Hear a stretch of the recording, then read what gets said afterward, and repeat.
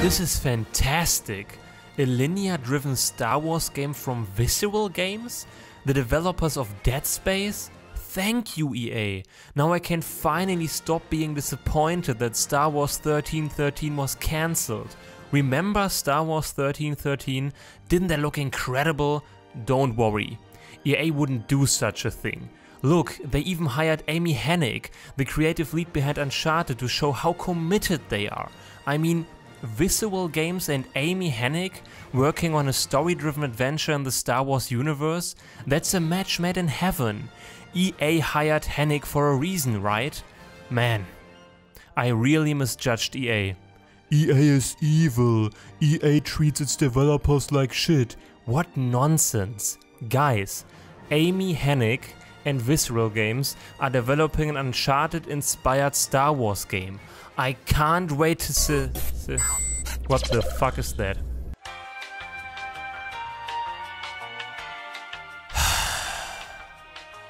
E-fucking-A.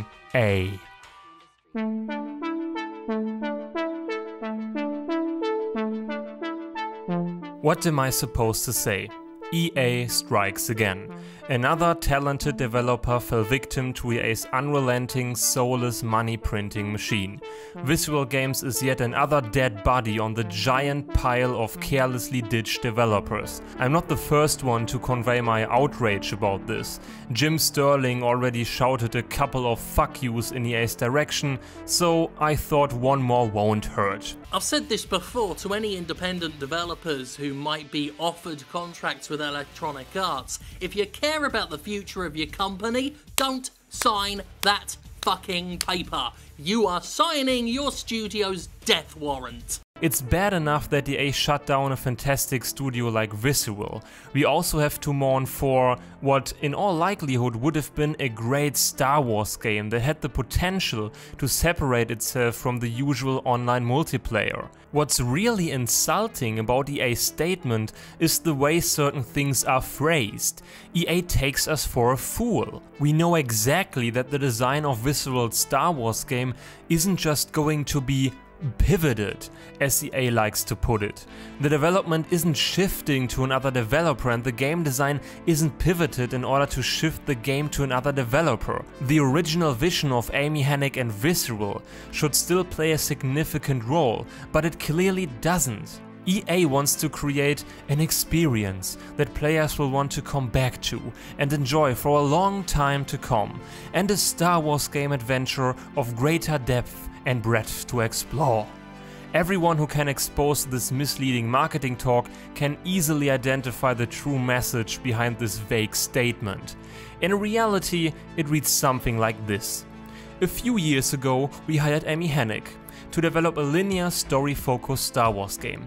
As we observed the trends in the industry and actually managed to implement our shady business practices, you know, paying full price for half a game or shoving pay-to-win microtransactions in our games, we suddenly realized that we couldn't do any of this greedy bullshit in a linear single-player game.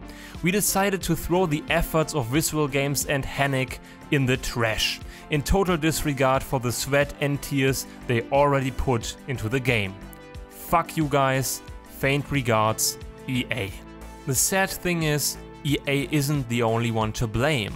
The gaming community bears part of the blame. From a business standpoint, EA's decision makes perfect sense. EA made great profit with its disgusting attitude towards developers and gamers. The yearly increasing profit confirms that. At the end of the day, every company wants to increase its revenue. But you can increase your profit and honor the wishes of your fans. It's not mutually exclusive. EA is making a shit ton of money. Even if Amy Hennig's Star Wars game wouldn't have sold as well as the next Battlefront, the game still would have been a success.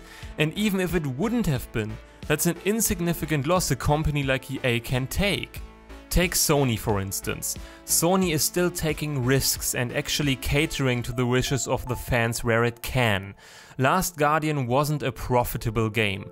It ran through development hell for almost a decade and sold barely more than 1 million copies. The calculated, logical business decision would have been to cancel The Last Guardian.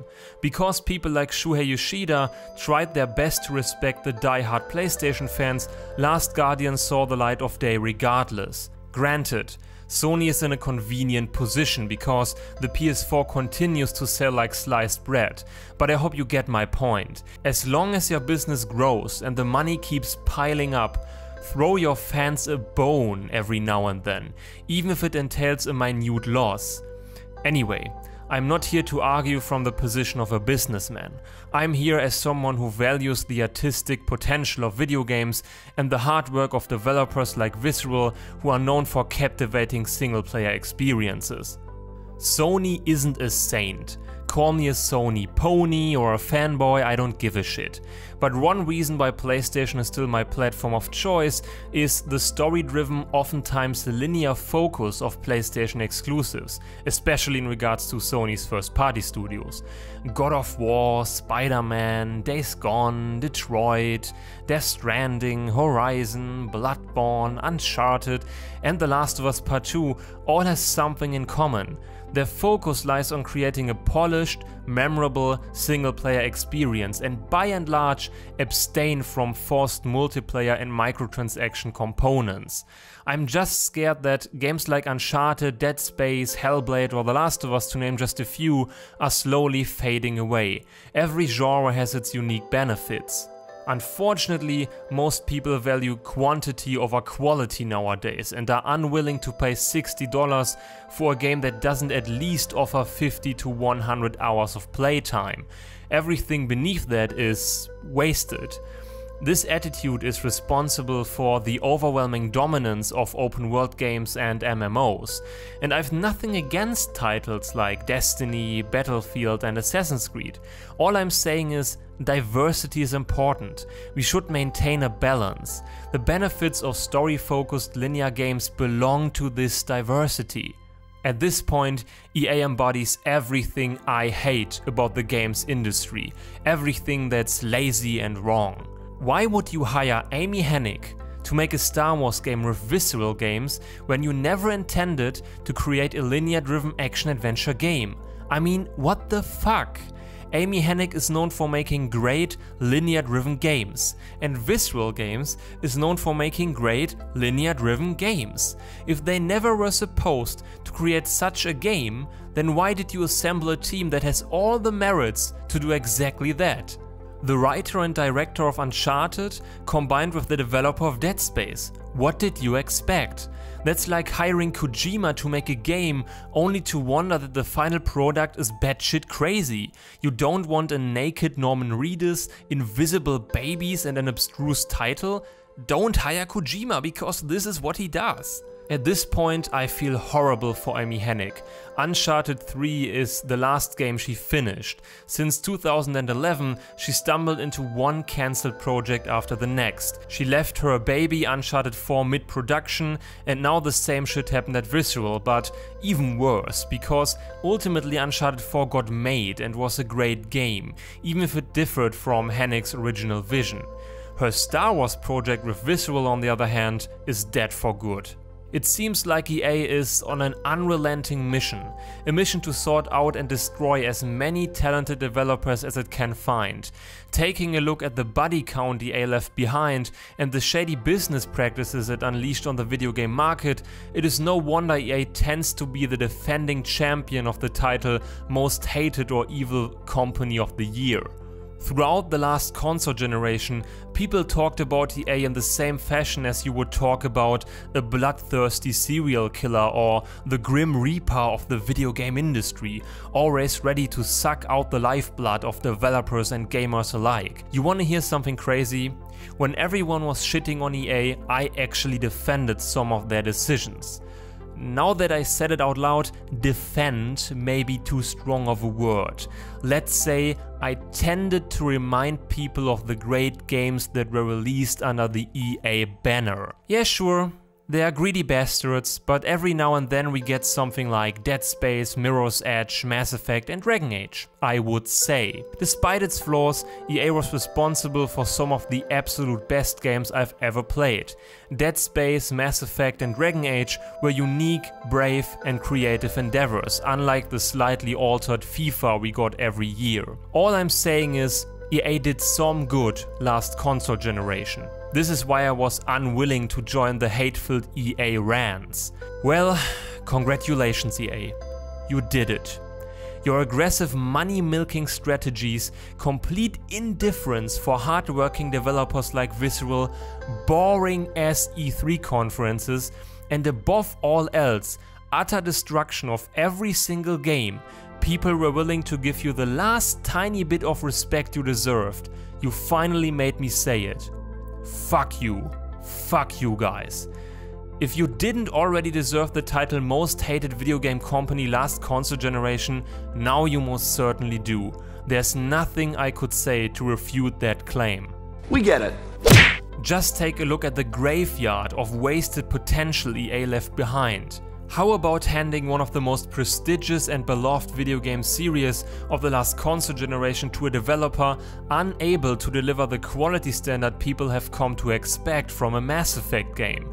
BioWare Montreal had to deal with one of the worst shitstorms in recent video game memory, despite the fact that Andromeda's lack of polish was mostly due to EA's lukewarm support.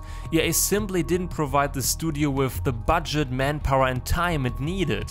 Dead Space started as a genuine survival horror title with claustrophobic atmosphere and transformed into whatever Dead Space 3 was supposed to add to the horror genre. Mirror's Edge Catalyst got pressed into a genre in which it absolutely didn't belong. The open world approach goes completely against the fast-paced, energetic nature of the first game. The linearity of the first Mirror's Edge was a strength, not a weakness. Who could forget Titanfall 2? A great, surprising game that was sent out to die a shameful death, crushed by the video game behemoths Battlefield and Call of Duty. Positioning a promising game like Titanfall 2 right between the release dates of the two biggest video game franchises was a fatal but more importantly unnecessary mistake. EA could have chosen a different release window. Instead, Titanfall 2 was never given a fair chance to begin with. Battlefront looked phenomenal. Apparently, EA didn't care about anything else though. The graphical fidelity and Star Wars brand weren't enough to hide the fact that Battlefront was a half-finished game, designed as a massive cash grab, forcing the gaming community to spend a little fortune in the form of DLCs for content that should have been there from the start. And here we are 2 years later. Believe it or not, Star Wars Battlefront 2 actually looks like a full-fledged game and even promises free DLC content. But it's EA we are talking about after all, so needless to say, there's a catch. Microtransactions, what else? I could go on forever, but I think you got the message. EA is the devil. Games like A Way Out and Fee are nothing more but an attempt to hide behind a smokescreen of candid appreciation for indie developers and studios like Visceral Games, which cater to the interests of gamers like me. Gamers who enjoy linear-driven, single-player experiences in the vein of Uncharted or The Last of Us. By now, it is blatantly obvious that EA doesn't give a shit about its developers. EA doesn't truly believe in games like A Way Out, Mass Effect Andromeda or Mirror's Edge Catalyst. For EA, such games are a good excuse to pretend like it cares about the artistic value of video games. Hard-working developers are reduced to a ham-fisted attempt to cover up EA's dark, rotten soul. We get it. Please forgive my little rant. Usually I try to avoid uploading overly emotional responses, but I had to get this off my chest. EA's behavior bothered me for quite some time and now they really dropped the ball. Anyway, if you have something to say, feel free to share your opinion in the comment section below.